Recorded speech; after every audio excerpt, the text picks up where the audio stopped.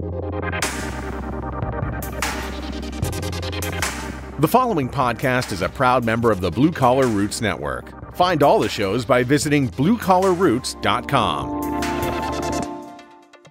Here's the president and primary owner of TruTech Tools, licensed engineer, and the nicest BS artist you will ever meet, Bill Spohn. Welcome back to the Building HVAC Science Podcast. I'm your host, Bill Spohn. Today's a fun episode. We'll be talking with Paul Raymer. The topic we'll be talking about is all houses are different, but some can be deadly. Now, Paul's a unique but really complex man. He's equal parts scientist, inventor, business owner, practitioner, author, and I'm probably forgetting a few categories here. Got a couple links to his website, his technical website, the consulting service he does at Heyoka Solutions. And he also publishes books at Salty Air Publishing. He's got a great newsletter, by the way, too. Go to Salty Air Publishing or paulhraymer.com. and you'll find a link to join his email list. The other cool thing is you really have to take a look. If you're in the building science arena, you got to take a look at the Residential Ventilation Handbook. That's a really great read for those in building science. This episode was recorded in September 2021. Let's listen in as Paul and I have a conversation about the differences in houses. Today our guest is Paul Raymer, a friend of mine I've known for, seems like 20 years. What do you think, Paul? I'm not that old. You're not that old. You're not 20? Maybe you're 22. Yeah, there you go. Paul, a lot of the guests may not know you, so let us know where you're from, what you do, and a little bit about your background. I applied for a job one time as a trainer, and they asked me to produce a PowerPoint about myself, which was a really interesting employment technique, particularly for a trainer, because the trainer needs to how to produce PowerPoints. It worked out very well. But anyway, I grew up in Manhattan, went to boarding schools and off to Syracuse University and got a degree in creative writing, studying under somebody called George P. Eliot, the less famous than the other George Eliot. But then I went after college, went up to Labrador and taught in a one-room school where the town was situated in the lee of a cliff, which was very much like the native folks that had lived there before. And my one-room school had single glazed windows facing south and held in place with silly putty. So it was pretty cold in there when it was 60 degrees below zero outside. Wow. I decided that a wood stove just wasn't going to hack it in there. And so I decided I should put in an oil burner. I had no idea how to size an oil burner, but I had this one volume encyclopedia that I'd brought with me. And I looked up what a BTU was. Wow. And calculated. I thought I was calculating how many BTUs I needed for this school. And typically I oversized it. I got one for a 6-room house. But it was interesting because the school board was not enthusiastic about me doing this. So I had to get friends from back in the States to finance my oil burner. But it taught me a lot about solar gain and BTUs. And BTUs and what you can do with BTUs. I never knew you were born in Manhattan. I did know you went to SU because I'm from Rome, New York, so Syracuse University. There's a connection there. I knew you were into creative writing, and I only found out recently that you worked in Labrador in that one-room schoolhouse. I think you did a Facebook post on it or newsletter. Was it your newsletter? Yes, my newsletter. Yep. So tell us about your newsletter. What do you talk about in a newsletter? It's an interesting thing when you're a sort of unknown writer. You have to build up that fan base. So I publish a newsletter every 2 weeks, and I try to include a little bit about it myself in there, along with, like, I often review a book in there and also do a column on building science stuff. And then I am trying to highlight local independent bookstores because I think they're really important things. And I provide links to interesting related websites and apps and that kind of thing for people to tune into. How does one subscribe to the newsletter? You can go to my website, which is paulraymer.com, or I don't know, Bill, if you can put a web link. Yeah, I'll put the link in the show notes. So Paul H. Raymer. I have a little sign up link that you can just click on and it goes to the sign up. All right. I'll pick that up too. You also had another website with an interesting name to it and a history behind the name. I work now primarily for ICF as a consultant for the EPA on Indoor Air Plus, their Indoor Air Plus program. But prior to that, my wife and I started a company called Heyoka Solutions, and she's still running that. The website is heysol.com. HEYSOL? That's it. But I use to some extent to still do training and that fun stuff. Where does the Heyoka come from? Heyoka is a contrarian, a person that looks at everything in the opposite direction. So there's a Heyoka in Dustin Hoffman's Little Big Man, and the Heyoka is riding his horse backwards. But he's sort of a shaman. So when I started that out, I was doing it to develop products for people. And because I'm not an engineer, Bill, I can look at anything any way I want to because I don't have any rules. No constraints, no rules. No constraints. What do you mean I can't do that? Instead of saying, you say, why not? Yeah. That's where Heyoka came from. It was basically people couldn't figure out how to do something, and so they contacted me to help them develop the products. Anything notable in the Heyoka history? Product-wise, there's a bathroom fan controller that started the whole efforts to continuously operate a bathroom fan. And we had a whole house comfort ventilator with motorized insulated doors. You also have written at least one technical book that I know of. Can we talk about that? That's true. The Residential Ventilation Handbook. And that was originally published by McGraw-Hill. You may be surprised at this, but they didn't see a huge market for it. And so when it got sort of out of date, I self-published the version 2, and I'm actually working on version 3 at the moment because it has a lot of code citations in it, and the codes have changed quite a bit. So people write a book for a reason. They usually see like a gap in the market or gap in the understanding of things. What gaps are you trying to fill with Residential Ventilation Handbook?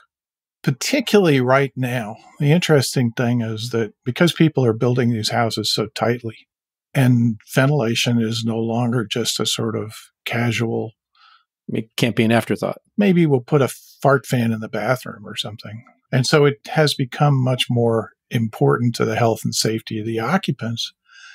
And when they got even tighter, like Indoor Air Plus from the EPA is considering mandating balanced ventilation as a requirement for that program. And it concerns me a great deal that balanced ventilation sales folks don't do a good job at all of training. Why don't we seize that opportunity right now and explain the difference between balanced and unbalanced ventilation? That is a really interesting question. And I'm delivering a session at EBA about what I'm calling the manual BV, because it seems to me that ventilation should be as carefully designed as other HVAC systems. So like manual J figures out all the loads on the house to deliver heating and air conditioning to rooms properly.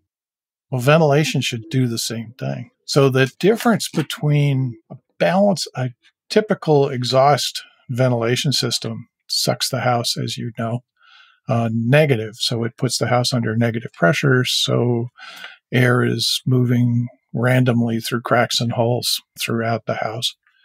Positive pressure ventilation does the opposite. It pressurizes the house and then it leaks back out through the cracks and holes.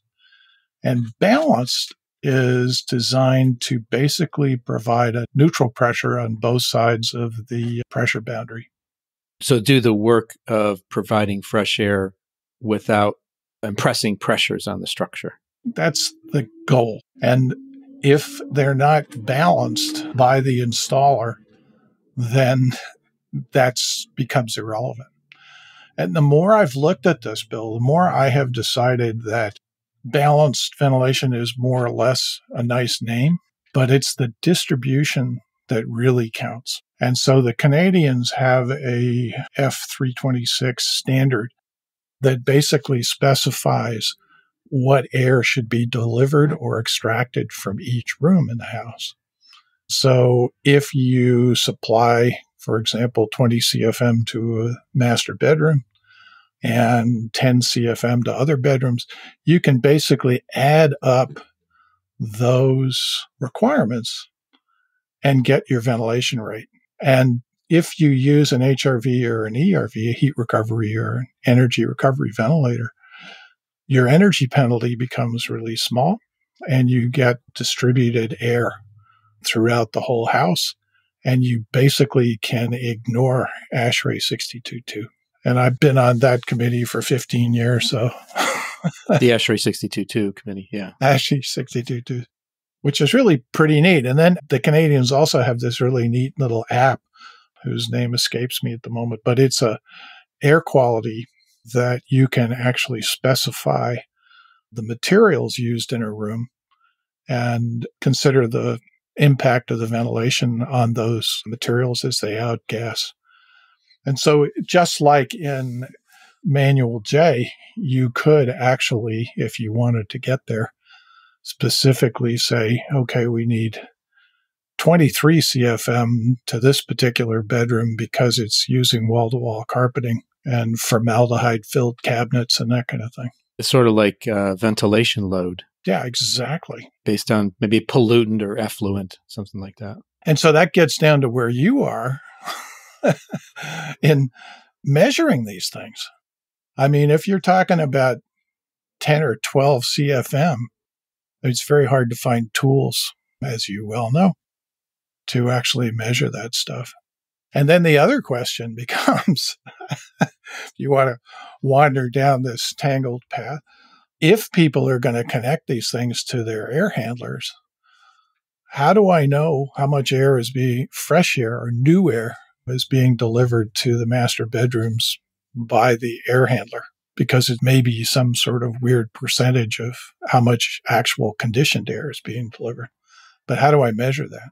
William Shercliffe wrote a very interesting book in 1981 about heat exchangers. And he has some interesting formulas and calculations on new air and some terminology, which is really very awkward and ugly. And so, but the point is basically bringing the new air in, distributing it, and then pushing the bad air, the old air out. So if the listeners haven't caught on yet, Paul knows an awful lot about residential ventilation. And you've expressed it in this book. Where can people get the book if they're interested? Well, the book is available on my website or it's available on Amazon. Got it. So Residential Ventilation Handbook. Version 2. V2. Look for V2. Because V1 actually has black and white pictures and V2 has color pictures. That's the big difference. Do you get any feedback on the book from users, purchasers, buyers? I do, yeah. One of the reasons I wrote it the way I did is because, as I told you before, I'm not an engineer.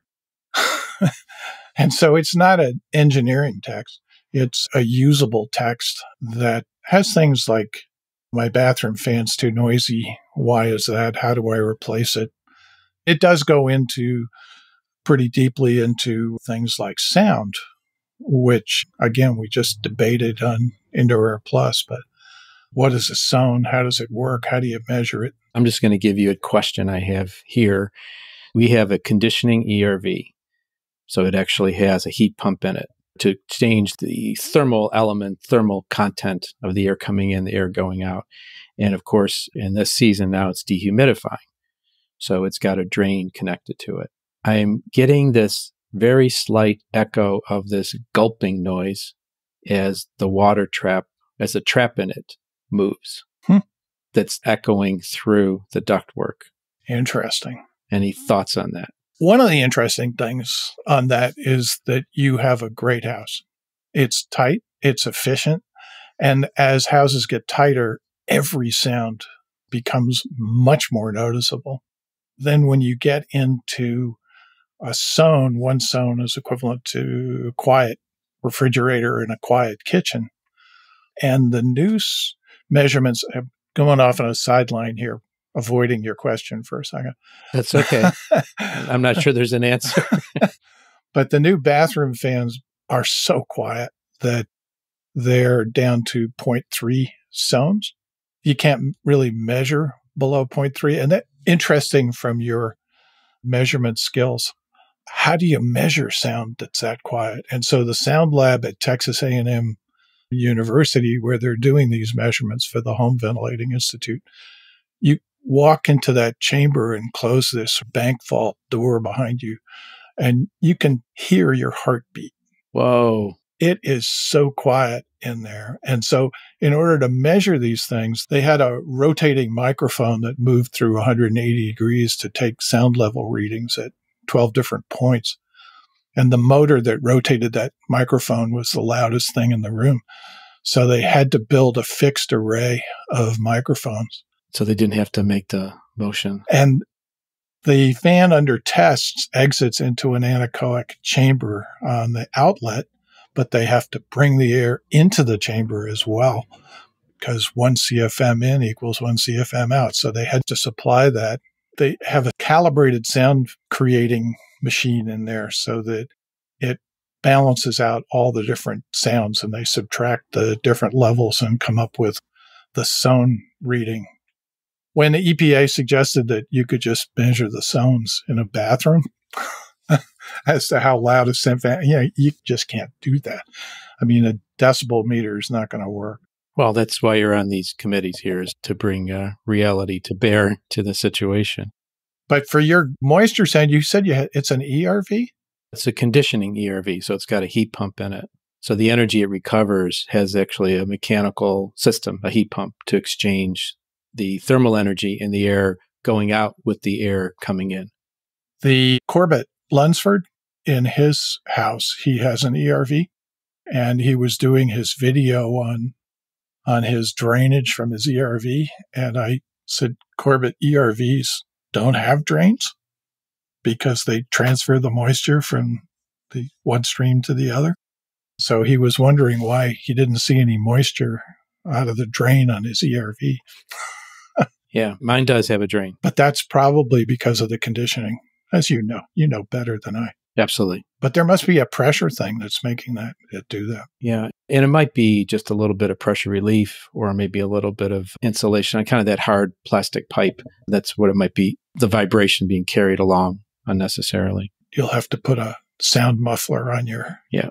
I'll put my ear to the ground downstairs. You also were involved with a manufacturing company too. You want to talk a little bit about that? Some of the products there? I actually started my first company in energy efficiency back in 1977.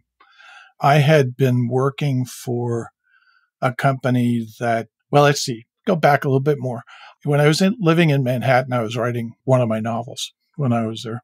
And I thought it'd be cool to take a correspondence course in electronics so I could use it as a plot for a book, because I thought correspondence courses were so interesting, just the mechanics of it. So I took this correspondence course in consumer electronics, and part of that was building a television set. And so when I moved to Boston, I worked for the Advent Corporation. Oh, loudspeakers? They made loudspeakers, but they also made a projection TV that had these 3 massive guns that people put them in bars, and it had this big wraparound screen. And I thought was the ultimate consumer product.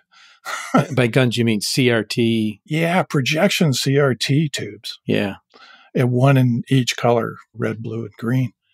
And I got to be one of their final test technicians and was aligning these big, massive tubes, putting my hand on 30,000 volts. And that's why I am the way I am, Billy.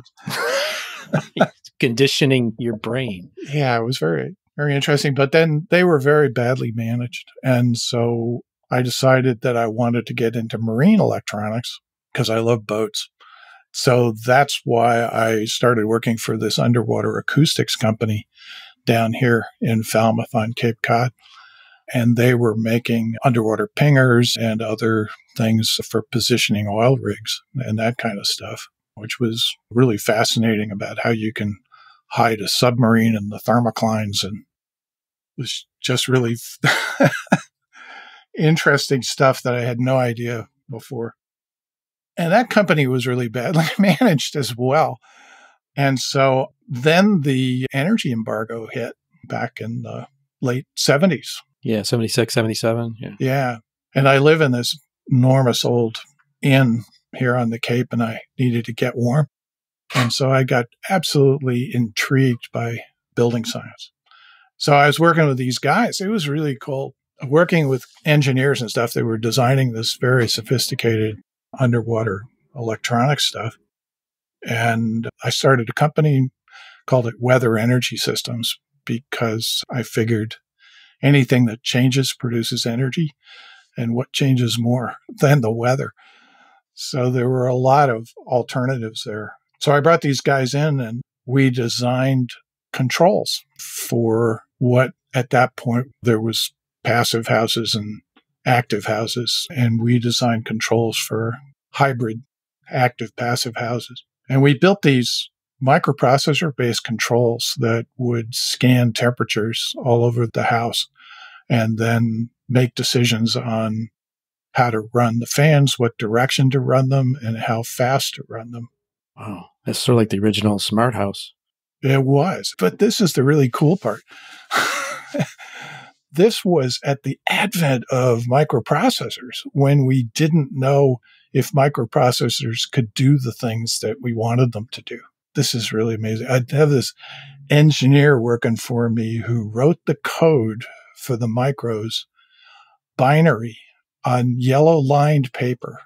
Oh my gosh. 1010111 1010011. Every line of code to do this. And you can just imagine what it was like to debug that. And on top of that, these circuit boards, that they had to lay out the lands on the circuit boards with black tape, photograph it, and then reduce it and print it. And when we built double-sided circuit boards, they'd set up capacitive fields between one side of the board and the other. So we'd build these things with this 1-0 code. And when it didn't work, it was truly a detective task to find out what the heck was going on. But we built these things, and I figured we were a small company. We were a tiny company, and one of the things we could do was custom build these. So people were building these amazing custom-built passive solar houses. They would name the house, and we'd silkscreen the layout of the house on this black plexiglass on the cover of it and put the name of the house on there. And the major electronic circuit board was we make mahogany frames for these circuit boards so that homeowners, one guy just sat there watching the lights blink around his house and watch things turn on and turn off. It was the most amazing thing. And they worked extraordinarily well, but this history about companies not really working. Yeah. Does it continue? I'm sensing it does. I didn't want to make people pay for these things. And so I undercharged dramatically. It wasn't sustainable. It went from there to simpler systems for sunrooms and solariums. I have one of these in my house. It's a fan that goes between the house and my sunroom, and it has a motorized shade inside it, like a window shade. And there's a little motor that pulls the shade down at the end of the day and clamps it into place. So it transfers heat from the sunroom into the house when it's warm in the sunroom and then shuts itself off. It's really fun to watch it. My grandson comes over these days and watches the shade go. He just loves. So we did that. And then somebody sued me in the sunroom greenhouse world. And that was his business strategy, was sue everybody that doesn't do what he wants them to do. And so it took me 5 years to finally win that lawsuit, but it took everything I had. And then that went into another company. That went into Tamarack Technologies, which is still in existence. That's where I think I first met you. Yeah. Probably at a home performance conference. Tamarack makes some interesting products. Like, I always thought the cape was interesting. Isn't that interesting? The concept for that actually came from an HRV manufacturer up in the northern reaches of Vermont called Mem for Magog, the guy that came up with that. And that was when we were designing a control for modular housing, because we built a modular housing device with, 8 feeds duct to each room in the house. And so each room had its own thermostat, and it blew the air from this air handler in the basement. It was really interesting working with stacked housing. How do you connect the ducts between one box and the next and that kind of thing? Describe the function of the cape. The cape damper is like a sleeve at the end of your sleeve. When it's open all the way around to the edges of and then it's connected at one point. So at one end of it, on the air inlet end of it, it's connected all the way around. You can see my hand moving here, right? Yeah. It's sealed all the way around the edge of the air going in. At the other end, it's only connected at one point. And so when air tries to go backwards through it, the fabric just collapses and blocks the flow.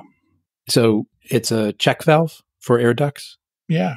So it's good for things like bath fans. And the cool thing about it is that it has virtually no resistance to the airflow. Going forward, and then leakage, it's pretty good to going the other way. Almost completely tight. Yeah. I also look at it and think it looks like a heart valve. Yeah. John Tooley, when he had his colonoscopy, he kept the video of it to use it for training purposes. For training. Okay. Not something I would think of. It's a strange world. You mentioned a term before, an organization, HVI. I want to make sure people who are not aware know what HVI is and what they do. HVI is the Home Ventilating Institute, and it is a manufacturer's organization.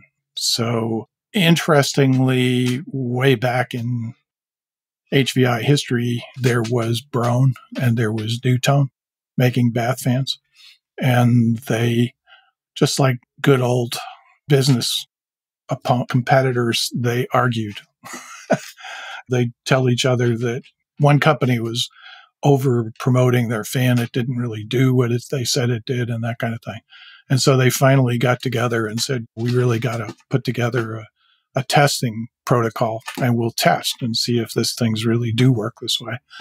And so the HVI started out with test protocols and the interesting thing, which is one of the things about where fans are rated now, they're rated at such a low static pressure. So when you buy a fan that says it's a 100 CFM fan, that's rated at almost no resistance. And the reason for that was that they wanted to come up with a spec that both companies could have all their products fit in. So I actually saw a video on LinkedIn, came out just the other day. I don't know if you saw it. I won't mention the manufacturer's name, but I would say they're new to the residential ventilation space. And they had something called static pressure ping pong, I want to say. Oh, my goodness. So they have a tube that's illuminated backlit with a very lightweight ball in the tube that almost fills the tube. And they have 2 residential bath fans on either side. They switch them both on simultaneously and see which one wins the static pressure tug of war. Very nice illustration. I'll send you that link. That's very cool. And sometimes it takes things like that to help people understand really what's going on. And what's interesting too is it took time for the pressure to build up, the static pressure to build up. That's not always well understood. That's true. Something else, we correspond an email from time to time, and that's why we're doing this podcast, because I said, hey, we're talking all the time. Let's share what we're talking about. One of the things you're doing is research for a new book, a new fiction book. One of the things was about detecting whether people are lying, something to that effect. What was that about? Yeah, I've self-published 2 novels. The first one's called Recalculating Truth, and it's a young man who is stationed in Guantanamo, realizes that waterboarding people for finding out whether they're lying or not is not the best way to get an accurate representation of the truth. And so he takes advantage of 5 different human tells that he combines electronically to analyze whether people are lying or not. And it was fascinating doing the research for this because the FBI has all these body language tests, and I actually have a piece of software that I can put text into, and it will actually flag all the words that are lying words. I can determine whether or not somebody is giving me something that's untrue. And you can also, the way people tell stories is absolutely fascinating, how people recount a scene and what parts of that scene are important as far as being true and what are false. But I can put a politician on or someone else on audio and put that through that software, and it will tell me all the words that they're making things up. And so it's a very interesting tool. So he gets involved with finding out if there are terrorists coming into the country and that kind of thing.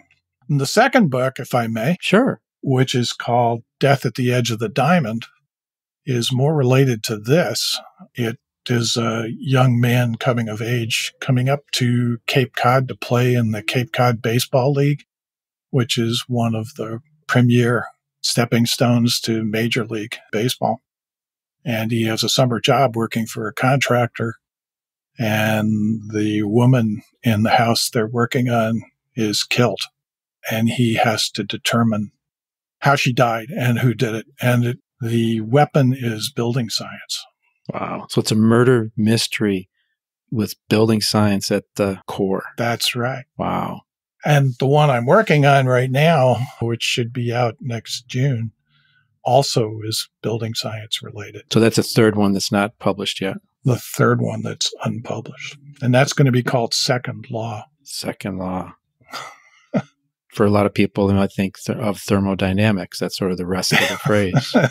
That's right. Where can someone get those novels? Again, they're at my website or on Amazon or other electronics.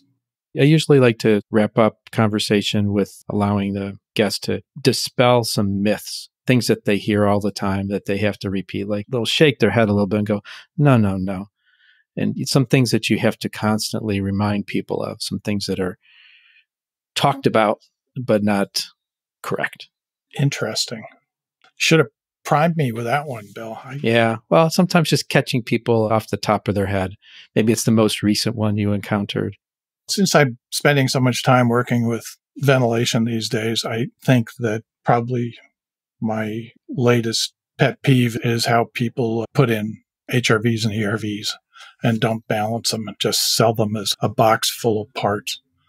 And that is not only a pet peeve, it's also becomes dangerous because I think a lot of people do that. Their homeowners are uncomfortable, and so they shut them off.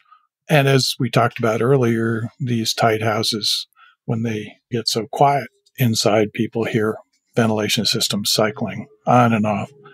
So people turn them off and stuff them full of socks.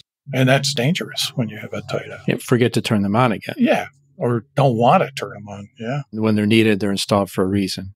What's it looking like for the rest of the year for you going into 2022? I'm working on, boy. Sounds like a lot of things. A bunch of stuff for ICF. Working on ground source heat pumps, working on combustion byproducts and impacts on health. So these would be trapped indoor pollutants. Yeah.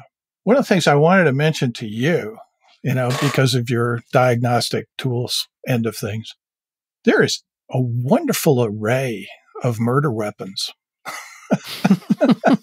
in building stuff. I don't know if you know Dr. Stephanie Taylor.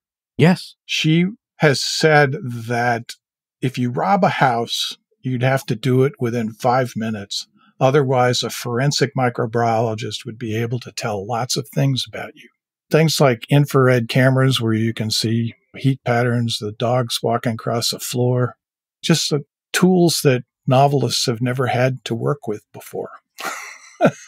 I actually had Stephanie on my podcast a few months ago, maybe around the turn of the year. Yeah. Yeah, earlier in the year. So we talked about humidity then. Her metagenomic tools that she talks about are pretty fascinating stuff. And then there are all the wonderful things about Chinese drywall and formicary corrosion. Yeah. So lots of things to work on as far as news stories, buildings collapsing. I did some research on the number of books that have been centered around homes and houses, like Wuthering Heights and other stories that, in fact, there was one, believe it or not, called The House That Kills. And it was one of the closed rooms mysteries where, all the doors and windows are closed and somebody dies inside the room. And how does this happen? That was a whole genre that came along.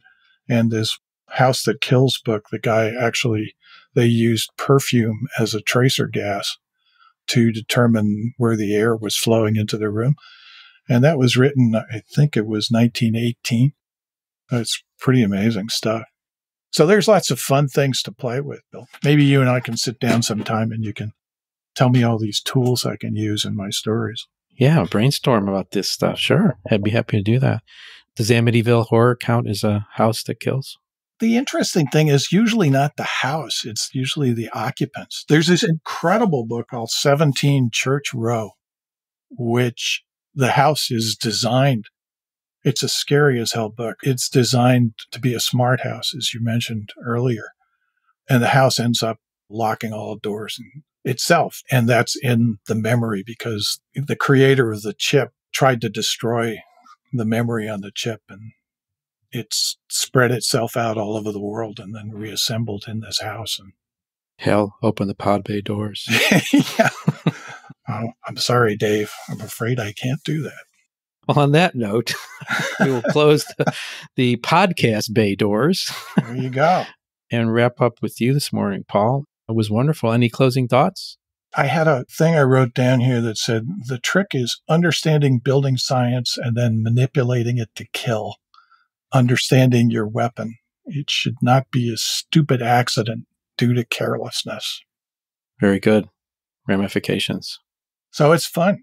Thank you so much, Bill. Yeah, thank you. We'll get this out there, get some links in the show notes, give people an overview, and get them to think differently about the weapons they carry and wield on a daily basis. There you go. Take care. Thank you, Paul. Take care, Bill. Thanks. Thanks for listening into this episode of the Building HVAC Science podcast. If you want to keep up with things that we find interesting, type Building HVAC Science into the Facebook search bar. You'll find our Facebook page. Hope you enjoyed this interview with Paul. We talked about all his different ideas, being a scientist, author, inventor, business owner. The Building HVAC Science podcast is a production of True Tech Tools Limited, and we hope to have you back again next time, filling your mind with some different thoughts about building HVAC science. Take care, everyone.